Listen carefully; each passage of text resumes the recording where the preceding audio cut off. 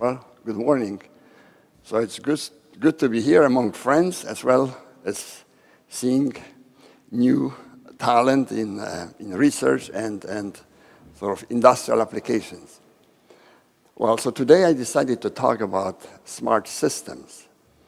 I think, but because of the uniqueness of the region here, I'll focus on manufacturing. So basically, I'll try to present the vision of smart manufacturing. And the data vision will be tinted with this big data, and I'll talk about key characteristics that are emerging in smart systems, including resilience, sustainability, as well as maybe democratization of manufacturing. So obviously, we all witness emerging applications of smart systems almost in any domain. So we talk about smart grid, smart transportation, autonomous transportation. Well, healthcare is definitely undergoing transportation. Precision agriculture also. Water, even we don't see probably, but there's many wastewater processing plants, that are really underground, and also they also undergo transformation, automation, and applications of smart solutions, and manufacturing as well as even workforce also undergo transformation. So first of all, we think that data is going to play sort of increasingly growing role in manufacturing and other applications. So the question arises is, what is big data and who has big data? So if I had a score sheet of sort of data availability, so manufacturing would not come very high on the list, because in order to term industry as possessing large volumes of data, well, you could use analogy of a spreadsheet. That spreadsheet should have large number of columns as well as large number of rows. So to get such spreadsheet with good quality data in manufacturing would be a challenge. So certainly, manufacturing has large volumes of data, and the only question is how useful this data is, and in essence, it's big data. So I think the general answer would be that we are heading towards dealing with big data, with large volumes of data in manufacturing, but I think we are mostly not there. There will be exceptions, maybe semiconductor industry versus machine shop. Obviously, there will be a different list in terms of big data. So some kind of a semi-formal definition of big data is that we look at volume of data, velocity, and veracity. So there's, we have this V alphabet that we use for describing big data. So we say that if application meets two of those V's, well, then the data is big. So application that will have large volumes of data, and maybe data will be streamed at high frequencies. So they're meeting those two criteria, will say that such domain is big data domain. So I think that the problem with manufacturing, being in this big data school is that for years we have promoted lean manufacturing. And at the same time, we did not have really technology to make use of data, and therefore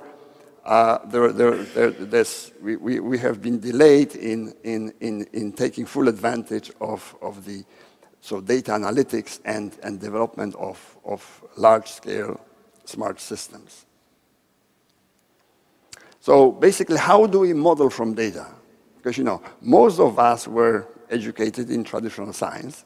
So in traditional science, we When we see a problem, then basically we look, to our background, and depending on our training, well, we'll pick one of the models that we feel comfortable with and basically apply this model. Obviously, we'll be doing some tweaking, we'll be doing modifications to the model. So someone who works optimization will change maybe objective function, will change a constraint. So traditionally, in modeling, we attempt to fit in a construct, a model that we feel comfortable with. So this is, in a way, similar to what maybe statisticians will do. Now, data-driven modeling works in the opposite direction. It's actually bottom-up versus top-down approach. So we look at data, we scan data as much as we have, and basically, based on the data, we develop a model. And by the way, a model is developed autonomously because we'll be using learning algorithms that basically design the model. In traditional approaches, we fit the model and we actually determine what the model is, what variables it includes and what objective function it has. Well, for us, now in data-driven approach, a model is built. So typical step in developing applications of smart systems will be that you look at a problem, then you have to see whether there is enough data that will support actual research in that area, and then you make go no-go decision. If there's no enough data, so that you have to probably go back. You can launch a study, get more data. If you have, then you just continue, and then you do have to do some data assessment because again, in many applications, and if I had time, I could just talk here. There are plenty of data. However, the data is of so low quality or sparse or just basically irrelevant also. So then you cannot do much with it. And then if you have sufficient support by the data, then you develop a model and then basically, and as well as deploy the model. So that would be a natural process that we go through. It's time consuming, it's expensive, but essentially this is again, it's a different process from classical modeling because it's a bottom-up process. And algorithms are developing models for us. And again, another also about feature of data-driven modeling is that we are not confined to a given number of parameters. If you look in all classical theories, so physics or biology, there's usually variables that are predetermined. So if you take transportation model, for example, well, the variables have been basically are determined. And so you may modify it, you may introduce additional variable, but you still stay within relatively narrow domain. In data-driven modeling, you can actually fuse different domains. So there's nothing that prevents me from taking data, maybe material data, then also operational data, maybe, as well as supply chain data, and fusing them and developing a model. So that's the reason why we have done almost sort of unprecedented progress in some areas, but by fusing data from different domains, which with classical sciences we have basically difficulties. So if you have the right support for the data, that you essentially develop, as I call it, digital replica. I think industry likes to call it digital twin, but but the problem with using digital twin is that digital twin suggests that when you have a physical system, you develop digital twin, but that's only one twin. Well, I have spent over 20 years working in data science, so I seldom see one twin. I see many twins. So therefore, in essence, what we develop, we develop digital replicas of phenomena of interest. and well, and try to integrate perhaps them into just one model. But in general, there will be different models. So I think that maybe using the term twin is probably not very fortunate, basically. And because models are again high fidelity, so that therefore they deserve, to this basically right term, such as replica or twin. So in essence, in typical applications of data science, we use data, and the data is processed by different algorithms. For example, machine learning is one of the preferred tools that we use. And then we basically have to apply. We have to use those algorithms somewhere. So often we deploy them as control algorithms, or as decision-making algorithms, as predictive algorithms. And so by solving models, we deliver solution. And since models are non-differentiable, so therefore we are not able to use gradient-based classical optimization. Rather, we use evolution computation. So I would say that, if I was to split sort of weight between the two, between the modeling part and solution part, so it would be sort of 50-50. And I see that, in many, especially in the research community, once we go through the machine learning, we think, well, we are done. I would say, no, you are just about half done. That 50%, you need to continue. You need to solve the model as well as deploy the model. So, and also now in general, and also here. So I would like to present a word of caution, because very often we get presented with a problem, or we select the problem, and quickly rush to solving it. And I had plenty of examples that, I would have industries coming to me and saying, well, look, here we have a problem. We have actually a machine learning problem. This is our data, so go ahead and develop this model for you. I say, I look at the data, I say, you know what? Basically, you need to use simulation here. You cannot use machine learning. So I'm talking, instead of attracting people to me, so I'm talking them out of it, because basically the data that exists does not, fit the problem they would like to formulate and solve.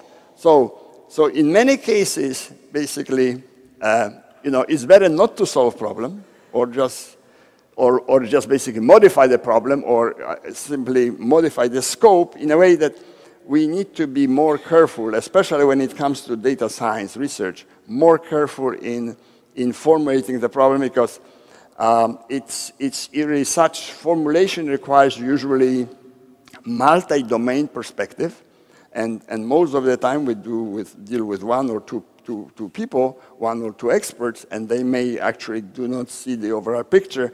And since also maybe lack of familiarity sometimes with data science, so will prevent them from formulating that problem the right way. So if I have time, I could explore more on this. Also, what I like is this actually slide that I'm borrowing from World Economic Forum. You know that because as researchers, we like to always basically focus here. So basically we say that progress will be made, and we don't consider any other external event. But even with this, with AI, so with artificial intelligence, well, there could be something going wrong, maybe going too far. When we develop those autonomous, fighting machines that will be fighting us instead of maybe just working the way we intend. So something could happen here wrong. So we have to watch, and I'll just continue later. Then also might be that there might be unusual even climate change, disasters. So we have to be aware that there could be those major disruptors, including also basically politics as well. So this could affect large regions of the world, and we ought to be sometimes also considering those facts in modeling. So we know that progress is enabled by this alphabet, we start from A with automation, big data, and you know, through digitization and so on. So I'll focus on key technologies of smart manufacturing. Well, the reason that I'm listing them here, because you know, some of them will be actually generating data, some of them will be processing data, some of them will be also developing maybe models and solutions. So obviously, you know, automation technology makes progress by itself, and you know, the systems, the equipment that we sort of develop today is smarter than used to be in the past, and we obviously will incorporate with other components. So data storage is also an important part here, as well digitization technology, because in the era of digital manufacturing, well, we also need to consider this technology in this overall picture of smart manufacturing. And you know, as we hear, well, cloud computing will be one of the main drivers. So basically, all these data and logistics assets will be moving to the cloud. And then we need to process, launch, you know, various algorithms, various procedures. So agent technology could be example technology that could basically perform such tasks. Well, maybe one of those agents will be a very specific agent, is prediction agent. So you know, prediction is this one dimension that sort of differentiates very significantly maybe manufacturing of the past to the manufacturing of the future. If you look back at the literature or your applications, so many previous studies were static. We are not able to consider time variable, except maybe simulations, you know, which sort of were quite actually narrow take path in various applications. So there was now, you see, predicting technology allows to incorporate time. So we can actually develop the models. We can see the future. And I think that's very valuable addition to smart manufacturing. Now I'll just focus on actually three areas, three domains, because you know, they maybe have received little less attention than the others in manufacturing.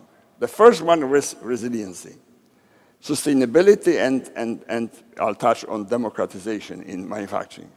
So what is happening is that you know, there's quite a bit of literature on resiliency, but if you look into details, into small print, then most of it focuses actually on reliability. You know, it's a very, you know, and you know, just, you know, actually probably definitions are not very practical, rather just, you know, we just introduce very quickly probability of some events and continue. But I think resiliency is this. See, resiliency has this multitude of dimensions and variables that we have never looked at, okay?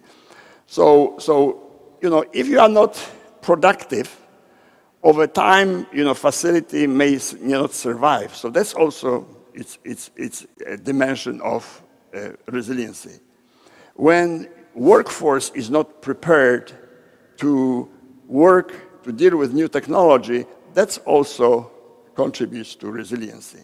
Transport, you know, supply chain, logistics, you know, so, and including sustainability. So energy, obviously, if you don't have energy, then you cannot operate anything. I mean, we cannot exist. Actually, if you look at commodities, you see, if you look at commodities, so energy is as a top commodity, the most important commodity. Because if we don't have energy, there's no manufacturing, there's no service, there's no transportation, there's no food distribution, essentially.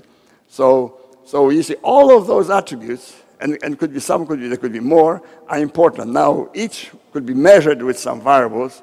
So what I would suggest that, you know, we need to develop some type of resiliency index. You know, that each manufacturing would have some resiliency index.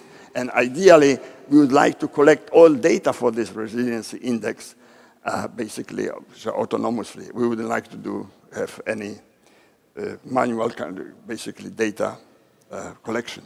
So that's a very important. Now, you know, sustainability. So I spent quite a bit of time in Asia, and I see the industry struggling with the environmental issues, you know, and society also.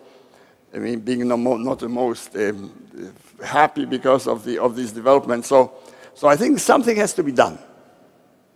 And so basically, if you look in the past, I think, so we have been littering, you know, the airs and the air as well as waters. And there's this, you know, problem of plastic bottle that we should be ashamed of, that, you know, that's, you know, the plastic gets accumulated, eaten by fish, and then microplastic being everywhere. And the problem has not been solved. You know, we have solved so many different problems, but we cannot solve just plastic bottle problem, okay? And this is not going to go away, so we have to solve it. So in order to do so, we need to transform sustainability into business, viable business, just for-profit business, essentially. And I think there's a way, if we apply our ingenuity to it, we can do it.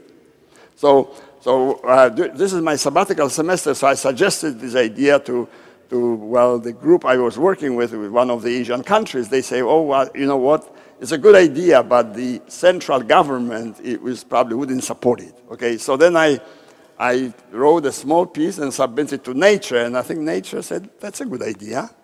So maybe, hopefully that, you know, and I have worked out some details, so this is not something that sort of wouldn't work, you know, because in many parts of the world, there's maybe one job and 4 people doing it. Okay, so the other 3 people are redundant. So productivity varies like across scale.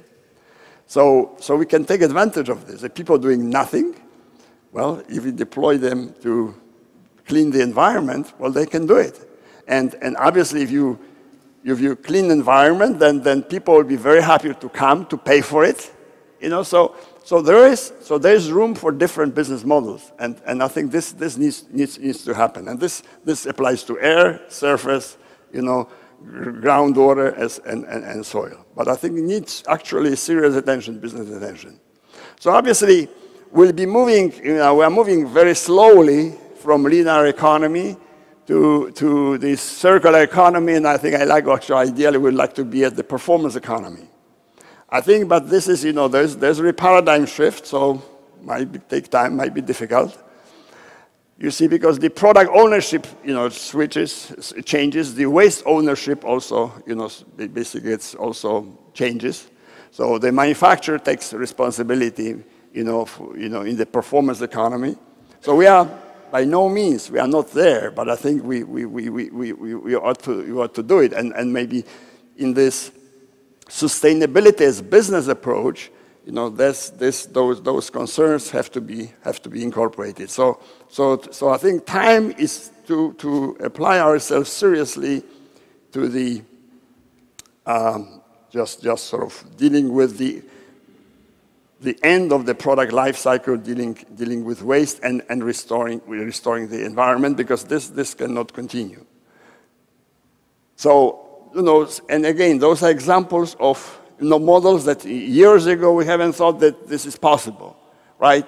I mean, businesses like Uber, you know, basically Facebook or Alibaba in China, well, they've become so large businesses, and basically, for example, they don't own any assets, you know. So this is maybe one reason to be positive that we can also, you know, smart manufacturing essentially will be resilient, but also will be sustainable. So, and again, we look at Facebook, Wikipedia. So it's just about the same. Basically, the innovation that has taken place was due to basically us customers designing those products.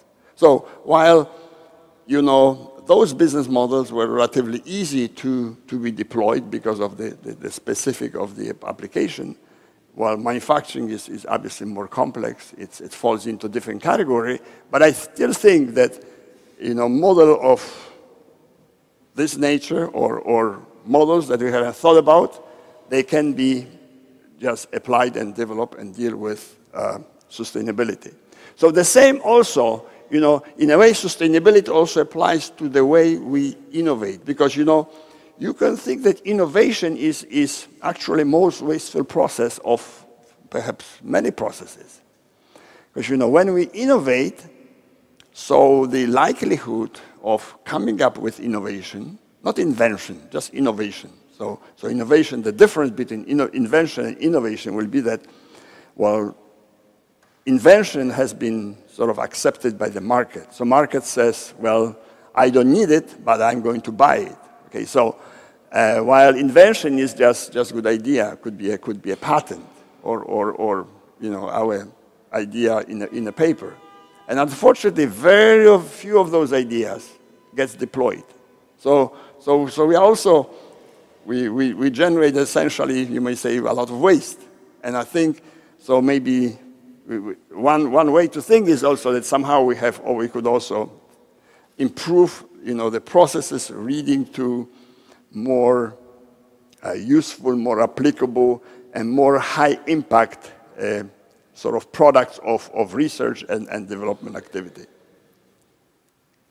So how this would look like, for example, I mean, again, I could probably develop here a very high-level framework how it could be done. That's, when we formulate problems, that our research problems, so then we look not only at data, but also maybe we talk to experts, we talk to users, we talk to developers, and collectively, as a team, develop a problem, really. We formulate a problem.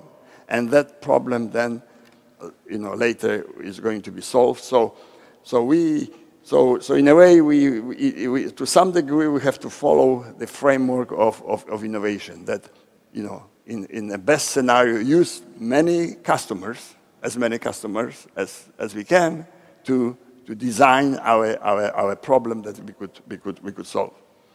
Now, so I think in the future, it's fairly fair to say that manufacturing will be more democratic. And actually, this democratization will come from digitization, because as manufacturing becomes digital, and also cloud. Because now you'll have small company and large company getting the same visibility in the cloud. So if you have so then there's a plain, basically field now of competition. Right now, you may have outstanding small business, and no one sees it. No one wants to deal with it because, the company even doesn't notice, so everyone ignores that business.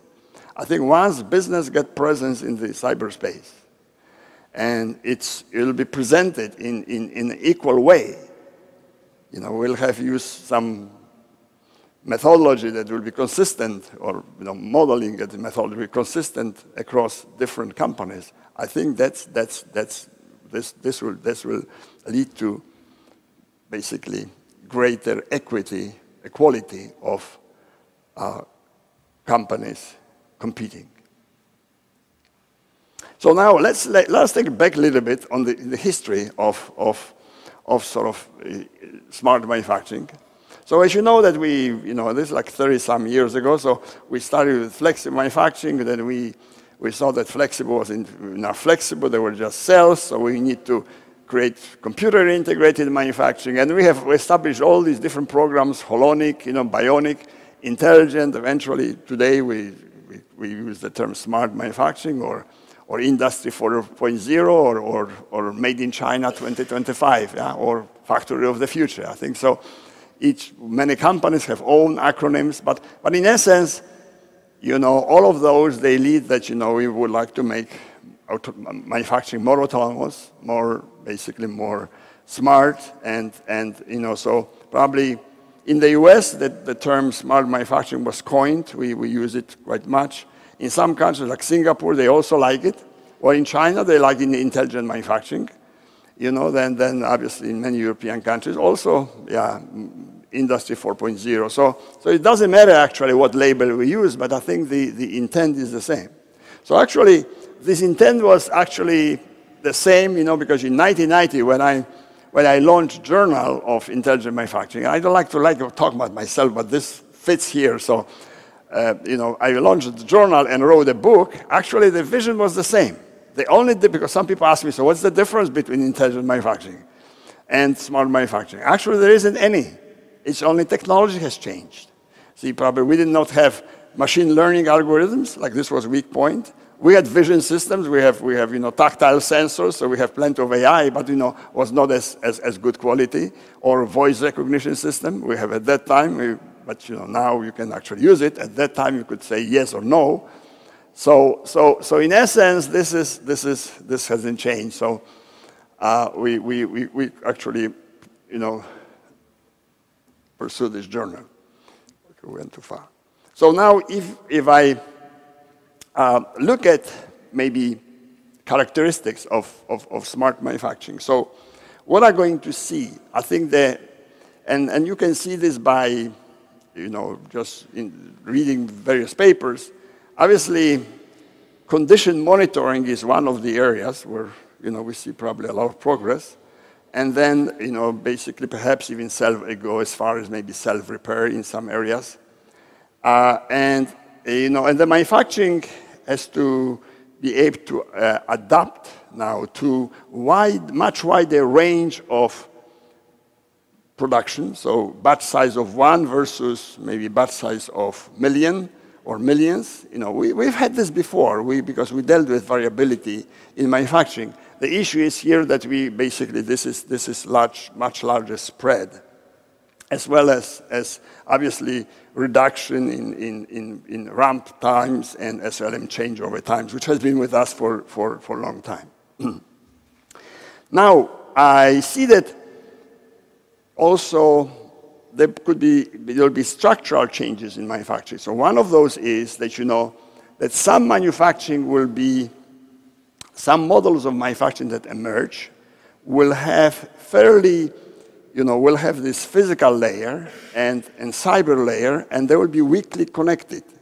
So basically, the manufacturing facility will communicate with the cyber layer, and if there will be a large-scale project that may require doubling or tripling your capacity in 3 months, in a classical model, sort of, capacity expansion, you could not do it because, there is no company that can, grow its size in a traditional way by buying, 3 times more machines and installing them, having them just running in 3 months or 6 months.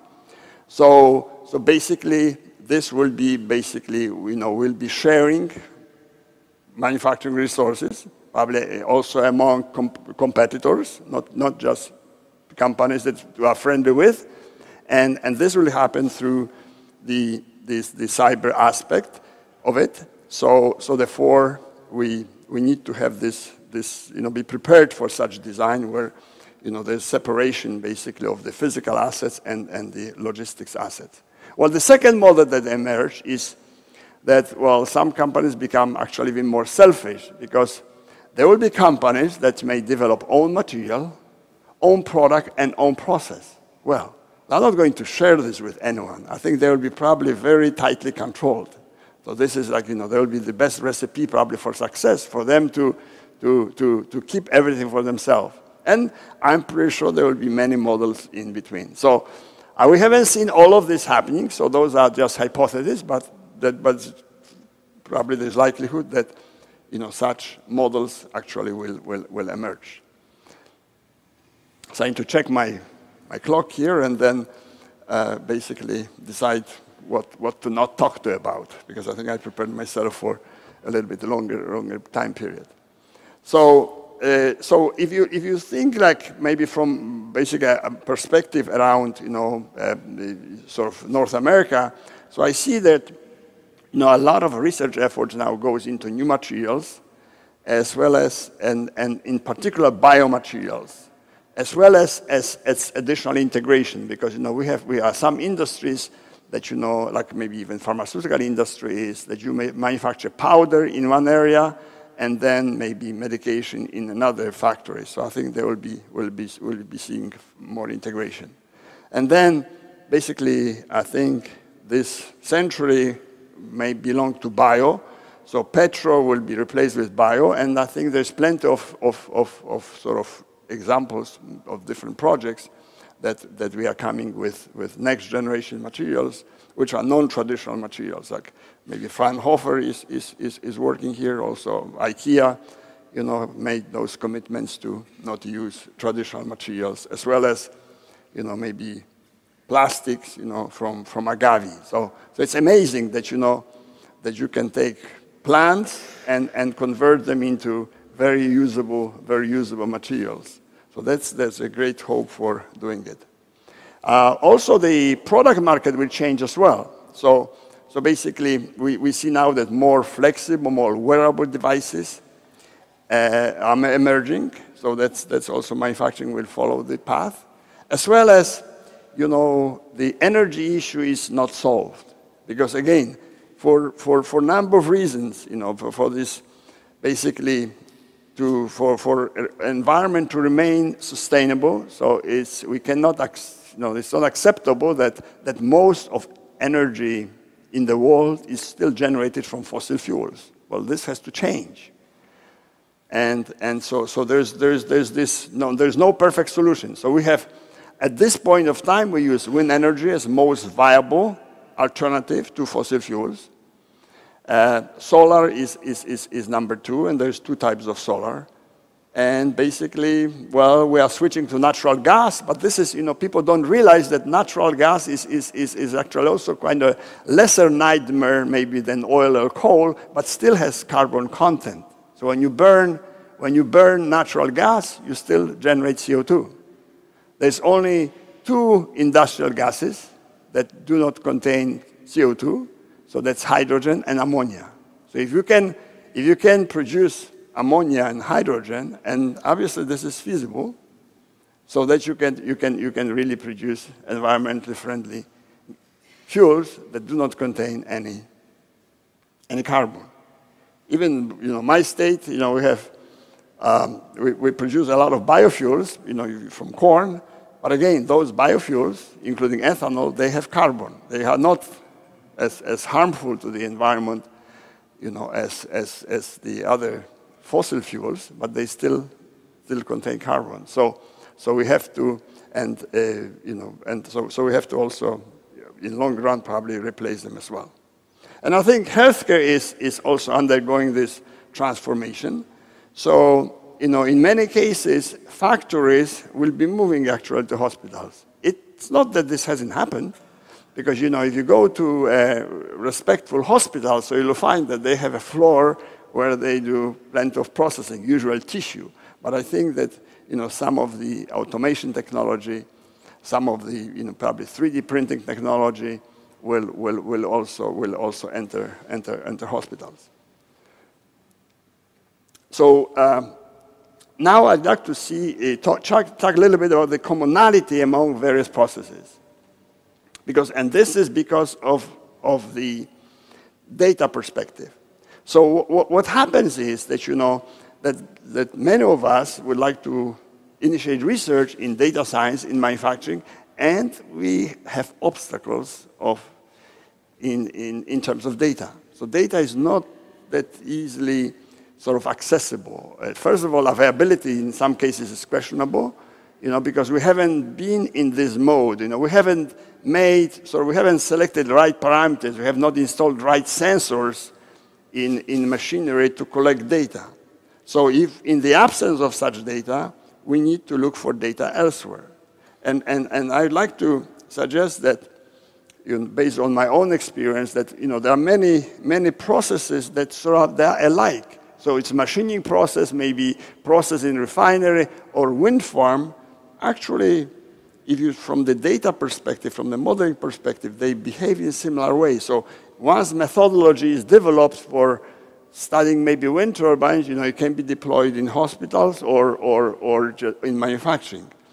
So for like, we have condition monitoring, you know, so there is probably, manufacturing is far behind in making data available for condition monitoring. You know, well, it will be difficult to find a machine tool that will have maybe, say, 40 sensors installed. So I see the latest manufacturing technology that includes maybe traditional machining combines with 3D printing, and there's just a handful of sensors, because manufacturing didn't know what sensors to install. And this is 2018.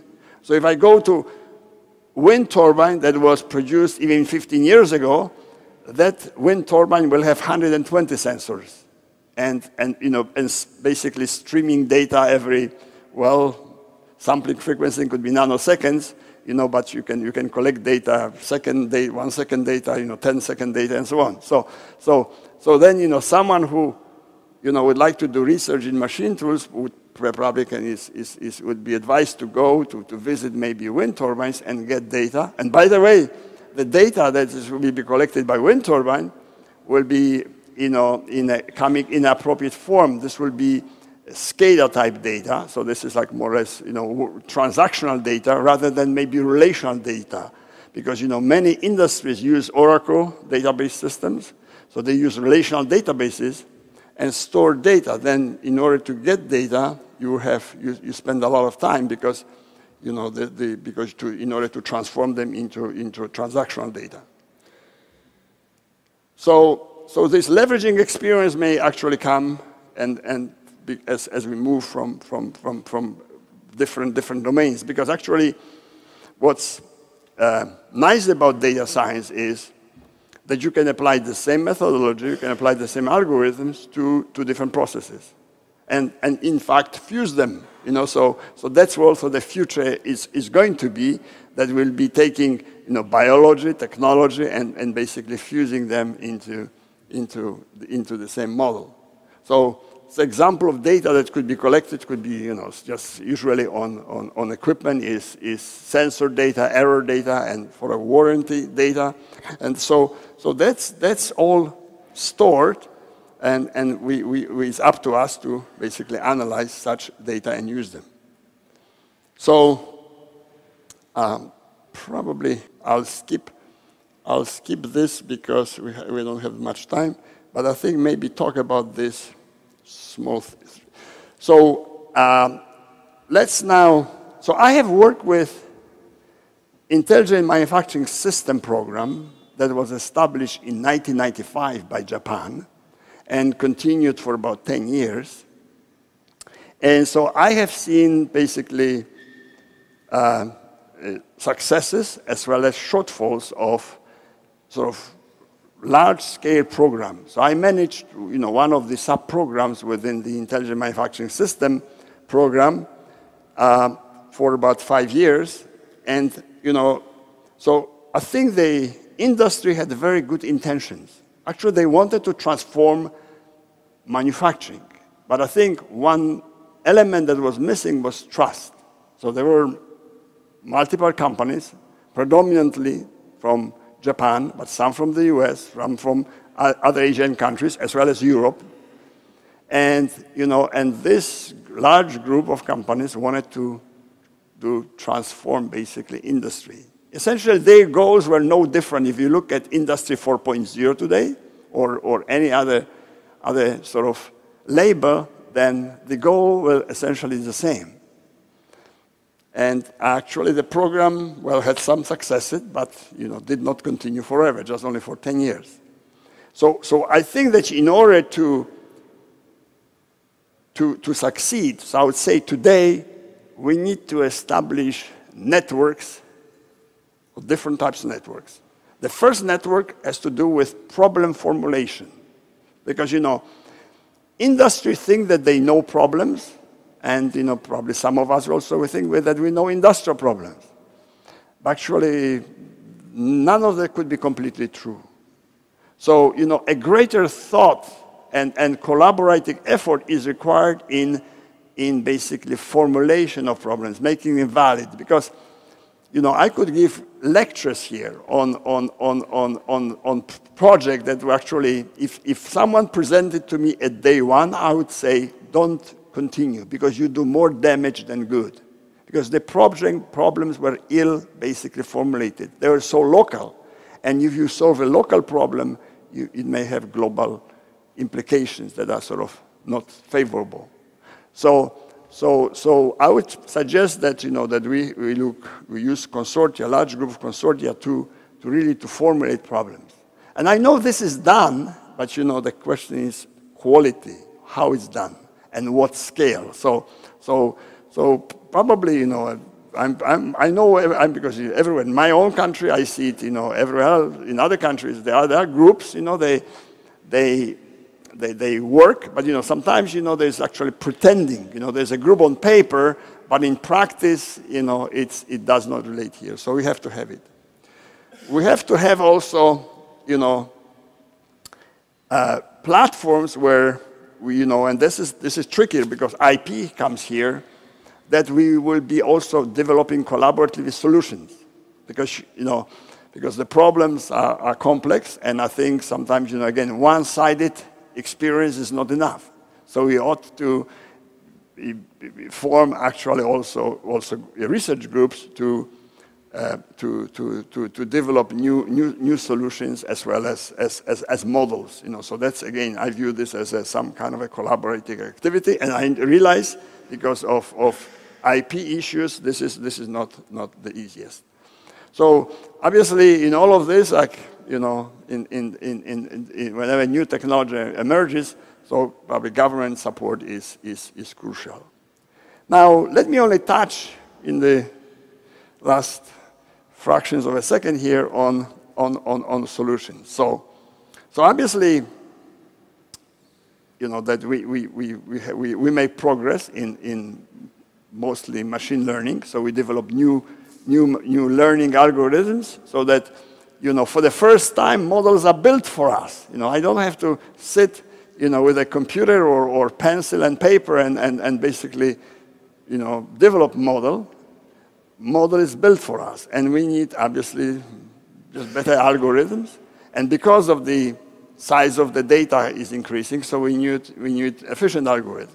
So one of the reasons of using extreme learning machines or algorithms, those are basically neural networks, is that they have the property they can learn faster than maybe traditional neural network algorithms.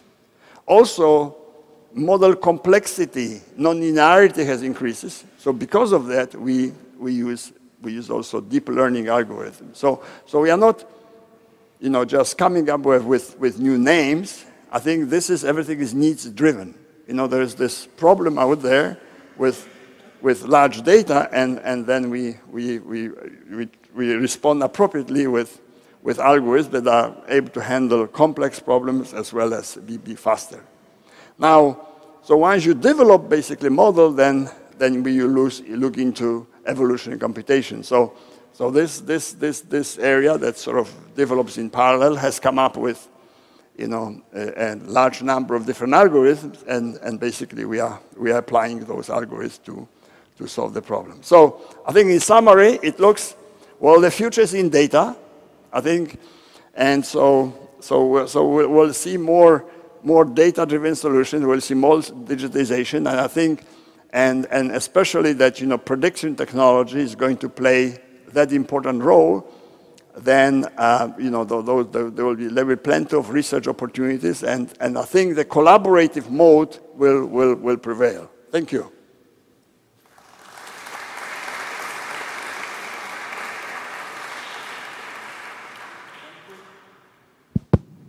Thank you, Professor Kusiak, for your speech. As I said, we have some constraints in terms of time, so we have now time for one questions, and then, of course, you will have time during coffee break and lunch to discuss with Professor Kusiak.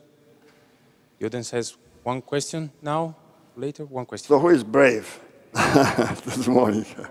I'll be the brave one today. Yeah. Okay, good. So I think one of the important points you touched upon was this whole notion of the problem coming from the data rather than a problem coming from our mind, and then we look for the data. It's a completely reverse sort of process. And I think it's something that people in computer science and so on, they have that sort of mentality. Hard to say, but whereas, in manufacturing traditionally, we go or OR and so on, we go in the reverse direction. So just as a quick comment, I'm working with a pharmaceutical logistics company through a student who is both an employee and is doing research with me at the university. And it's funny because when we interact with the company, we go with these data kind of people. Right. And they're always saying, let's see what kind of problems the data supports rather than, what is the problem you want to solve. Right. So it is a complete change in orientation for us. Right. So maybe you can elaborate a little bit on this issue. Thank you. Okay. Well, thank you. So it's not that that entire problem space will be taken over overnight by data-driven modeling. This will be a gradual process. But I think they can have maybe the greatest impact if you make use of the data that you have collected. Because the data collection comes at cost. So ideally, we like to just use this data. So, if you have data, so usually something good will come out of it.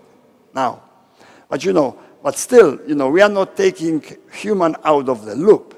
So the problem, sort of the intent, so the initial formulation obviously comes from person. It wouldn't have to be necessary, because if I had more data, enough data, then probably, I could overwhelm, even users.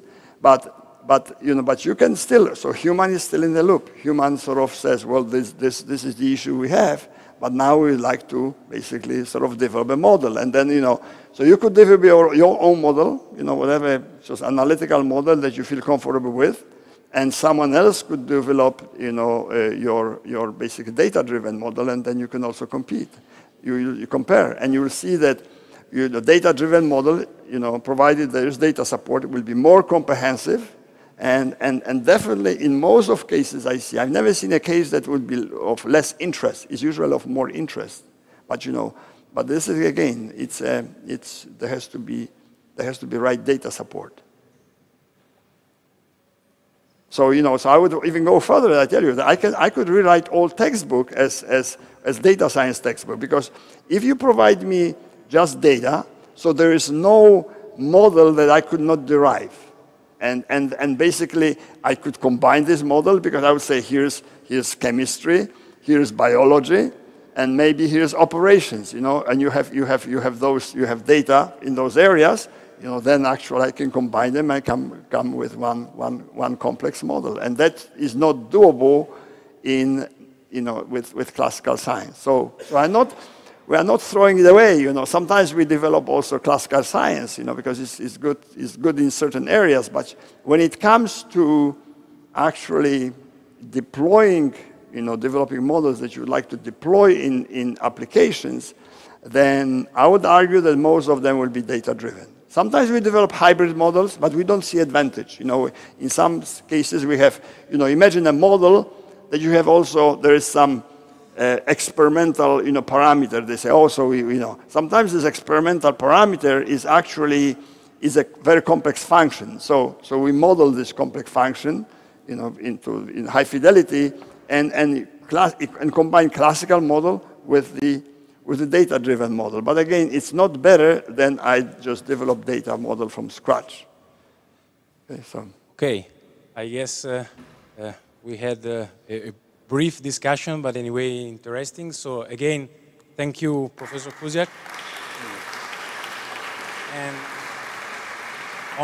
on behalf of the entire organizing committee, we would like to give you a present as a memory of INCOM conference. Oh, I like presents. Okay, good.